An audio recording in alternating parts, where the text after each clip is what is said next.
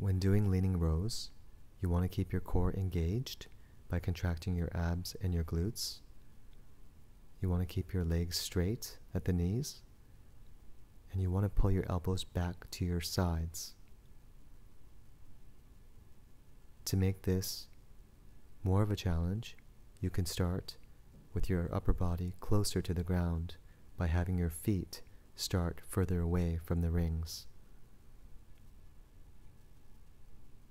You can always make this exercise easier by starting more upright. Whatever angle you choose as your starting point, focus on keeping your core engaged and having good form with your elbows coming back to your sides. Be sure to maintain steady breathing throughout.